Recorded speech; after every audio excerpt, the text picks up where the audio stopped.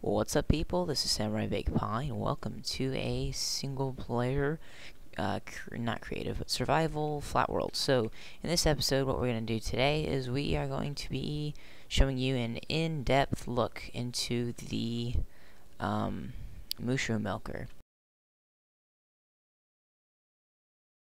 So there was a big request on this. I actually got 3 different people asking me to show how to do it like real slow and without having to watch my videos over a couple thousand times. So here I am, just spawning this stuff that we need. You don't need that much alloy ingots or wiring, but you do need some. So I'm going to be showing you step by step how to make the MooShroom milker. And for the sake of not making this an hour long, I'm just going to spawn a MooShroom cow instead of using the Philosopher's Stone. But if you were in a regular world, then you would use the Philosopher's Stone, and you would use the R key with power to make, to change any animal that you can get inside of it to a MooShroom.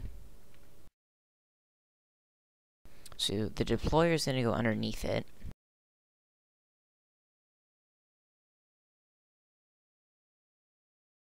Then you're going to start building the kind of cage, if you will, where the animal's going to be.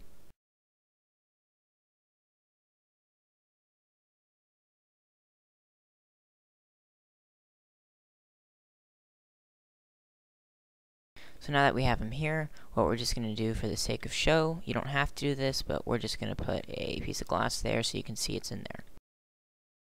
So now we have our deployer down there, and then we're going to just cut all this out so it's easier to work around. If you are in an actual survival server, I would not undo that, because then people can just up and kill your MooShroom. That would not be cool. So the first transposer is going to be leading so that the items are going to come out of the deployer. You're going to have some pneumatic tubes coming out of it, which are going to lead into a condenser. Now, for this to work pretty much 100%, you are going to need this entire thing filled with bowls. So it does take a couple diamonds, but, or whatever.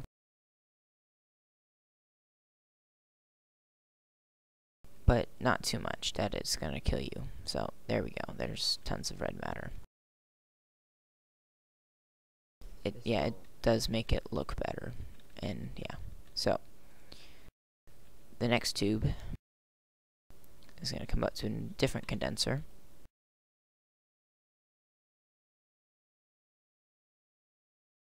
Which is going to be your chest that you want all the stuff to come into, which in this case is just going to be diamonds. We could do red matter, we could do dark matter. It's whatever form of VMC you want from the MooShroom milker.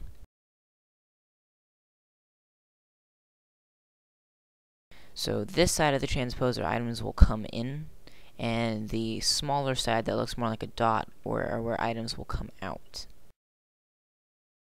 So that item will come in, and it'll suck it in on this end. And I just touch it using a redstone signal, and then it'll come out that end.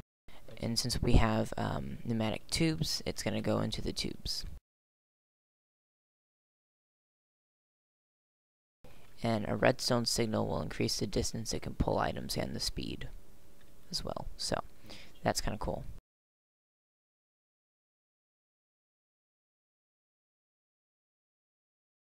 But it does have somewhere to go, and then it will go through the tubing and up into the chest.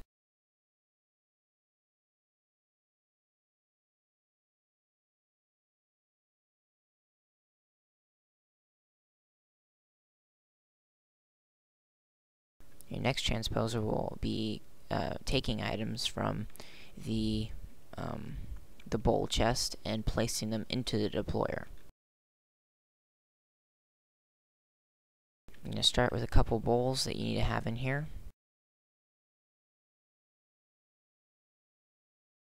Sometimes it does mess up, so you do want to leave an empty spot in here and fill the rest of it.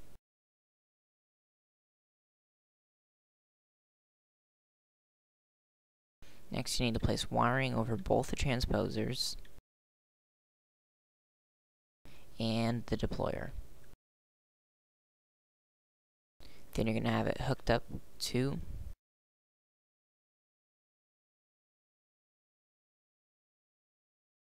whatever source of redstone you're going to have, which in this case, the timer is the quickest one, unless you somehow get this to work with computer craft.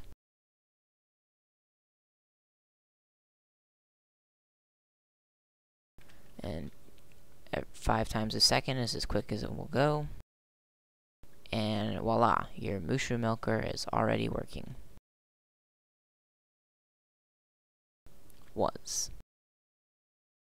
Now this is a common problem, but what you need to do is once you do that, you should just be able to fill it up again with bowls, and it should start working properly again.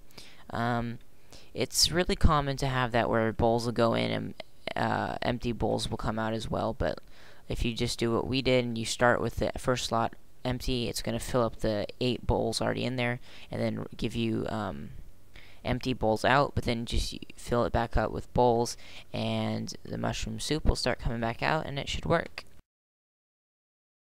And then it's nifty because you can just cover all this up now and it looks pretty, you know. You can even fill all that in so you don't just like break it and fall in. You can pretty much hide this pretty darn well too. If you have it like in a basement below your house or something in a multiplayer server, or if you're just doing a single player server, then keep it away from creepers. I suggest obsidian or reinforced stone, obviously, because if a creeper blows this up, trust me, it is a pain to fix. We had that happen in one of our Tech It series and it was not cool. That chest was just a demonstration, so I can get rid of that. And then by the time we're done doing this, we'll show you how much mushrooms we've already gotten in the time that, or diamonds we've already got in the time that it's taken for us to cover this all up. We've already got a diamond, and just look how fast that goes. And you have to remember that this does cost a little bit to get the condensers, enough EMC to get a MooShroom, but once you get it all set up, it is an infinite source as long as you're in the chunk it's in. Or not the chunk it's in, but as long as you're near it where it's loaded, then you will basically always, ooh, epic fail. You will always be able to, there we go, make sure it works still. You will always be able to get EMC from this, and let me tell you, this is just a fun way to get quick, easy EMC. So yeah, that's the MooShroom milker, and that's how you make it in depth.